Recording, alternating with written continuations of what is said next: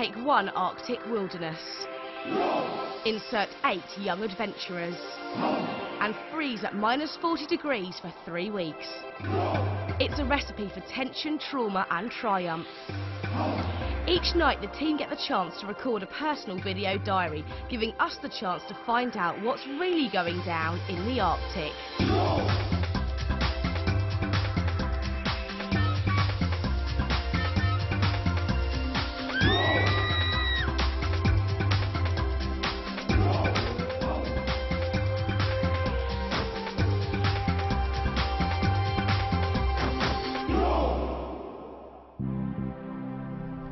The 8 young adventurers are deep in training in the Canadian High Arctic.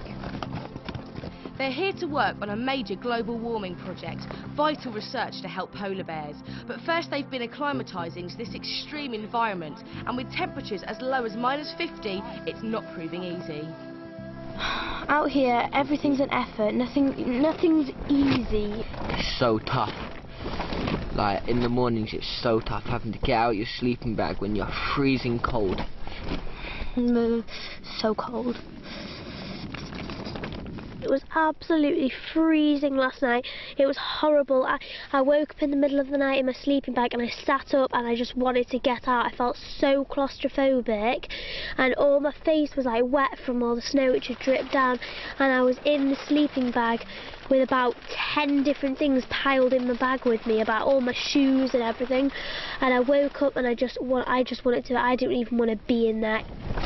I'm missing the everyday life, like just being able to go downstairs, go in your fridge and get a drink, instead of having to wait hours to melt snow to get a bit of water. So yeah, it's tough. Nothing's easy in here. It's like you have to remember before you go to bed, you have to put you have to put all your kit and your water bottles in your boots. Put them in your sleeping bag. If you leave your gloves outside your sleeping bag, they'll freeze. Didn't expect it to be this hard, really. And I'm actually beginning to get a bit homesick. I don't think people at home understand how hard it is. Like, when they watch this, they'll be like, oh, I could do that, I don't know what they're moaning at, but it's so difficult and your emotions are just up and down all the time. On day 5 of training, the group were given an extreme navigation test. They found it hard work pulling their supplies behind them in pairs, and some of the group didn't think Fabian was pulling his weight, let alone his sled. I think Fab has been getting on a lot of people's nerves today. He's just lazy, he finds any excuse to not do something. Apparently I was lazy, but I didn't feel like I was lazy. He's annoying everyone. I felt a bit kind of victimised. Louis! Shush, Fabian, for 1 sec, yeah? Sorry. Others thought he wasn't being a very good team player. When we were all reading the map to find where we needed to go today, I reckon over there is our first point. he kept either taking everyone else's ideas and just using them and pretending that he thought of it himself. I think we'll that here. I've said that about 5 minutes ago when Yeah, I we know. stopped. You just repeat everything. I said that about 5 minutes ago when Yeah, I we know. stopped. He just kept saying, no, oh, we should do this, no, I think we should do this, and then walking off on his own, thinking of his own ideas instead of working within the group. People are thinking a bit too much of me, because when I was 12, people thought of leaving me alone. But now I'm 13, and it's only been like 2 days since I was 13. People think, oh, he's 13. He has to do loads and loads and loads of stuff. The thing is, I'm still the same person, but I know when you're 13, you have to take on a lot more responsibility and everything. Every night, the team spend 3 hours melting snow to cook their dehydrated food. It's going to take hours. The menu hasn't been very varied. I'm just so hungry and I can't stop thinking of anything about food. So fancy a McChicken sandwich, mayonnaise. I'm so hungry. Food is pretty gross. Everything you have to add water to when it comes from a packet. I never ever want to go home. Ever don't eat anything from a packet ever again. That evening, the leaders had a special local delicacy for the team.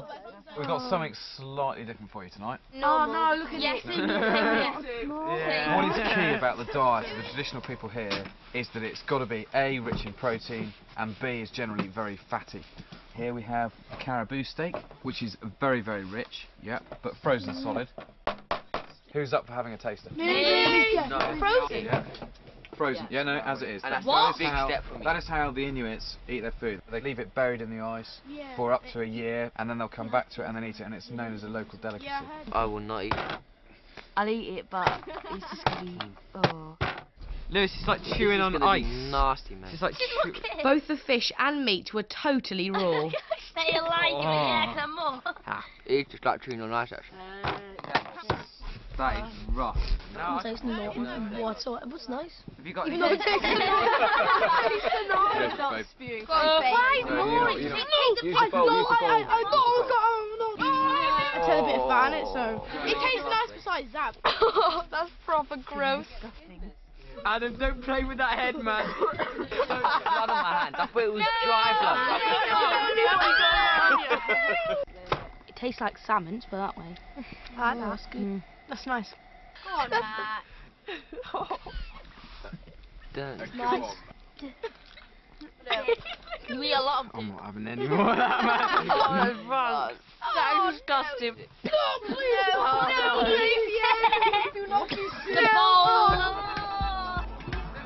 The leaders also had another, rather more welcome surprise for one of the team, to go and help scientists with a survey of rare whales. So Matt, Really? you're going. Oh, man. Matt's been told that he's got a special treat tomorrow. He's going to go up in a plane. He's going to be helping with conservation and counting these whales, which I am really jealous of because I'd love to do that, but I'm really happy for him because he does really seem to appreciate it. Oh, excellent. Thank you very much. Well done. Well done, Matt. He's really excited about it. You can tell it's. You can just, when you get to know people, we all express it differently, and you can tell in Matt's eyes that he was excited. I knew he was excited. I can't wait. We get to go on a plane and fly really low, and we have to count how many whales we see, and oh, it's just going to be such a fun time. Can't wait. I'm so happy to be picked. Obviously, we all would have loved to go. You know, it's a bit silly saying, oh no, I was fine. I didn't want to go, because we all did. We all secretly did. But I mean, they couldn't have really picked a better person because he's been helping out so much this week. Matt was searching for highly endangered bowhead whales and he got really lucky. There's one. It's down there. Oh, this is amazing.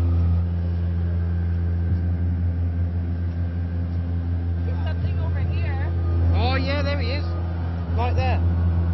Oh. Try to get a good circle on him. It was just sitting there real still, and then the water came out this bit funnel on top of it. Really clear and it had white spots. You see them there?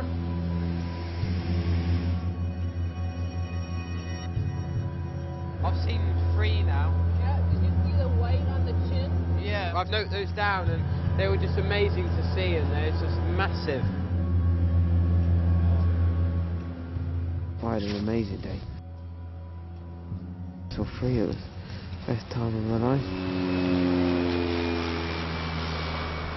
On the coldest day of the trip so far, the team faced the Arctic task of building traditional igloos. With wind chill taking the temperature below -40, it was to prove extremely challenging.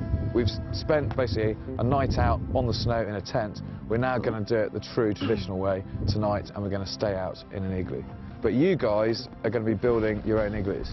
Putting up the igloos was tough. At the beginning, everyone thought it would be not really that hard and wouldn't take very long. But we had to cut a lot of ice blocks out. Mine's a bit broke. It's not as easy as it looks. It's not like in Britain when you make bricks, you just get some cement and you just stick it in there. It takes ages and then they break. And then you've been so careful and you've tried so hard to make this one brick.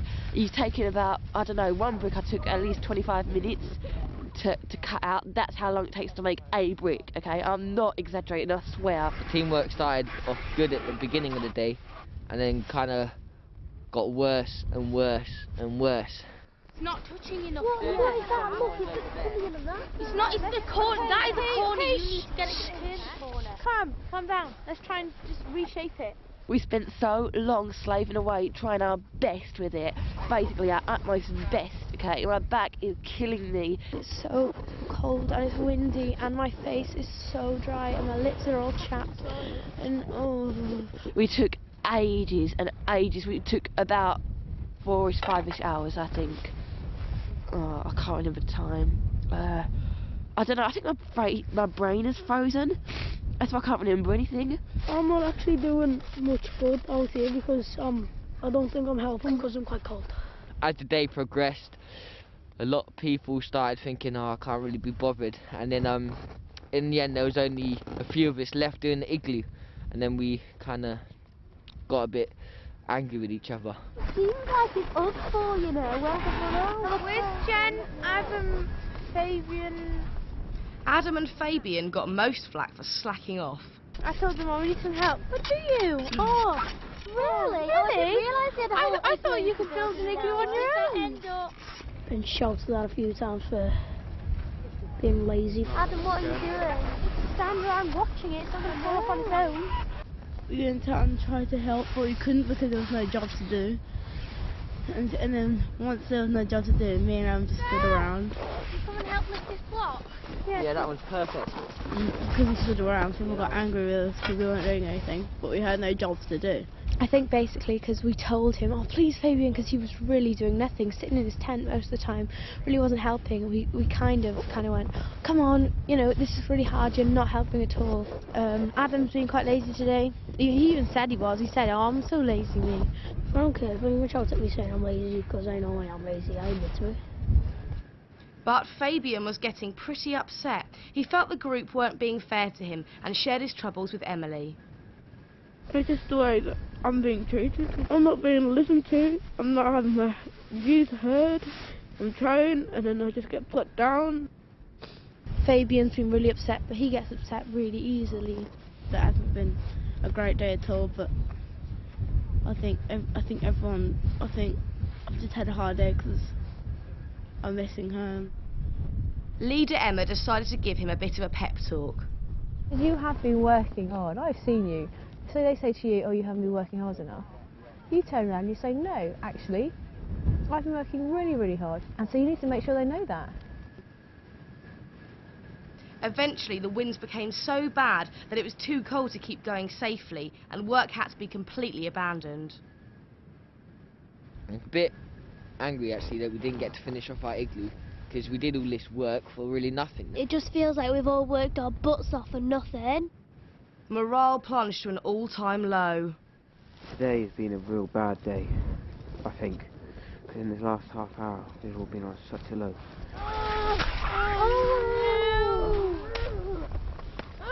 Stupid. And it's just getting me down. The fact that we just with the igloo, we haven't finished it, it's getting me down. We're just giving up and run away, and I'm just hating this so bad. So bad. This is tough. This is really, really tough. Just sitting there being freezing cold, talking to you guys at home, sitting in your lovely lounges. I just hope that none of you have to ever come here. It's cold. Oh, it's really, really getting on my nerves now. But I know I can't give up because I know I'll feel guilty in the end when it's all over. It's only 2 weeks, but I must say time is going so slowly. I feel like I've been here like all my life. I've only been here for like 5 days. For Alex, it was a particularly emotional day. Now let's go over live to Alex in the Arctic. Are you there, Alex? Hello! Hello. Now, I believe you had That some morning it had been her difficulty turn to finding do your the food daily last satellite night. link-up to CBBC. Her report went well, but made her really homesick. Are you all missing home? Yeah, loads. What are you missing? And I really miss roast chicken and crusty bread. Oh. I'm craving for it. Today I've had a bit of a rubbish day because after I'd done my exchange link, I mean it went really, really well and everything, but after I'd done that I just kept thinking of Mum and Dad. and how much I really miss them. Do you have any messages for anyone back home? Yes, I do. I'd like to say hi to my mum and my dad and my sister Ruth. Say happy Easter and happy birthday to my brother. His is on the 16th. That's Fraser. When they said, oh yeah, they're all sat around watching you on telly, I just thought about how much I wanted to be at home and how much I really miss them. And I find it so difficult, and people at home are going to watch this and think that, oh, they're really, really ungrateful and everything. But it's so difficult. You don't understand. I'm finding it really, really difficult, and everybody else is being great, and that has been an alright day. I'm just really, really fed up. To cheer the team up, the leaders arranged for a very special delivery. We have supper for you. Right. What do we have? You alright, guys? Pizza. We had pizza. Oh. Still taste it. It wasn't even great pizza, it just tasted like heaven. The best part of the day was definitely food. You have no idea how good pizza and chips taste like in the freezing cold. Oh, that was the best pizza. I don't think I'll ever appreciate that as much as I did then. The spirits were also lifted by some very unusual local entertainment, throat singing.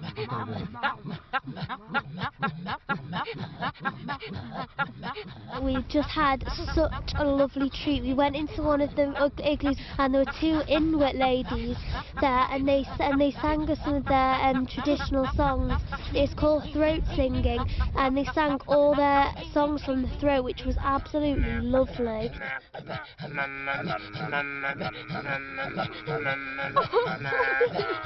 It isn't like normal singing, it isn't like opera or obviously not pop star singing, it's in the Canadian Arctic. But they imitate the sounds around them, like the natural sounds, and they were so excellent. I'm telling you, I would definitely buy a CD. It is so good. It is like, it's different. It's something different to hear. And they are really, really good. Their throats, how they do it all. You can't even tell which one's singing, because it was two of them, and they sang together, and you can't tell which person's doing the high note or the low note.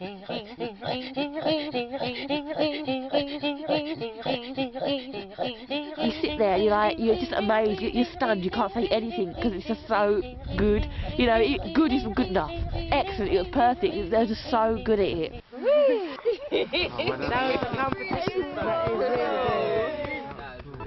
The team had managed to finish 2 smaller igloos, so there was room for some to sleep in them. It was a tough decision. All the girls are debating whether we want to sleep in one of the made igloos tonight or in a tent. Jenny, Lynn and Courtney, I think, want to sleep in an igloo. I'm going to sleep in an igloo tonight. I'm going to try it out because I know I'm going to so regret it if I didn't do it. And it isn't like I'm forcing myself to do it. What a brilliant place to sleep. Me and Alex really don't, because we're just too cold. So we're going to stay in the tent. And we'll actually be more warm in the did I say the igloo? The igloo than we would in the tent anyway. By night time, the boys began to accept that Fabian had been getting a lot of stick. I think it's a bit sly on Fabian, because they're all saying, Fabian, you're lazy, blah, blah, blah. When I pull my weight, yeah, no one says anything, and then I have a break, and then I'm the person who's slacking off. Somehow Adam always misses getting shouted at. I think it's because you're the littlest, and like everyone thinks you're really cute. Person ever. Those who chose to stay in the igloo had a very special experience. By morning, even Fabian was happy. Hello, on Fabian TV. Yesterday, Fabian slept in an igloo. The igloo was pretty cool. Nice and warm. Sleeping in the igloos last night was a lot of fun. It was cold in the sense that it's in ice and we're sleeping in it, but other than that, it was alright. So much warmer than the tents. You would never have thought that they'd be as warm as that, but they were, and I really enjoyed it. How many people can say they've slept in an igloo? But once again, Lewis had a bad experience. Last night was quite tough actually. In fact, I haven't had one good night's sleep. For some reason, something goes wrong every night for me. And last night, I realised that my sleeping bag had frozen because the night before I'd sweated so much, yeah, it just moistened into my sleeping bag, which then froze. So last night I didn't actually have a sleeping bag, so I basically slept in my big parka. Other from that, I had a really good night in the igloo. Actually, I really enjoyed it. I reckon if you could sleep in igloos every day, it would be quite easy. On their main expedition, they'll have to cope for a fortnight in the wilderness as they head for a remote glacier to check on global warming. And as the week of intense Arctic training drew to a close, the adventurers slowly began to get used to the extreme environment. Supposedly it's like -40, but it doesn't seem as cold as it was the first time it was -40, so I must have acclimatised. I'm trying to keep a positive spirit and not let things get me down because I know that I'm here for 3 weeks at the end of the day and I can't be moaning about stuff, so I'm just going to get on with it, really. We just have to all keep kind of like cheerful and stuff and just cheer each other up when one of us is down, really. On the second day I really could have packed my bags and gone, and I realise now I would have so regretted it, because even though it is hard, this is something we're going to be, you know, remembering for like the rest of our lives. Next morning, leader Emma took Lewis and Alex on a flight to check out the route they'll be taking to the glacier. We're going to be working down towards the Grinnell Glacier. They'll have an epic journey of more than 100 miles by dog sled. Do you think they'll cope with the dogs then? I reckon they'll be alright on the sea ice, but getting up all this land is going to be tough. Yeah. I didn't realise the route was so long. It looks like it's going to take us weeks. The views were amazing, and we could see all the sea and like all the icebergs, and it was just like breathtaking. We have to go over mountains, we have to go over ice, soft snow, everything. What we're flying over now is the glacier. This is the end point of our whole trip. And what we're going to do is come out here and measure how much the ice has changed. It just looks like it goes on forever. It's enormous. It's 15 kilometres long. And boy, is it big. I didn't think the sheet of glacier would be as big. The night before departure, there was a mixture of excitement and nerves about the adventure to come. The expedition's tomorrow, so not long now. I'm a bit apprehensive about everything because tomorrow is the big day. It's going to be really exciting, but I think it's going to be really, really scary as well, so I'm feeling a bit, you know, nervous about that. I am looking forward to tomorrow. A few other people might not be looking forward to it, but I am. It will be tough, yeah, but I don't think it will be as tough as this one has been. Just the anticipation of going there now, so I can't wait. I reckon it's going to be quite tough. It's going to be really challenging, and I don't think anyone is quite prepared for what's up ahead. What's for certain is that it's going to be the hardest journey of their lives. Dog sledding day after day over frozen lakes and mountains, plus ferocious Arctic storms are going to push the team to the absolute limit.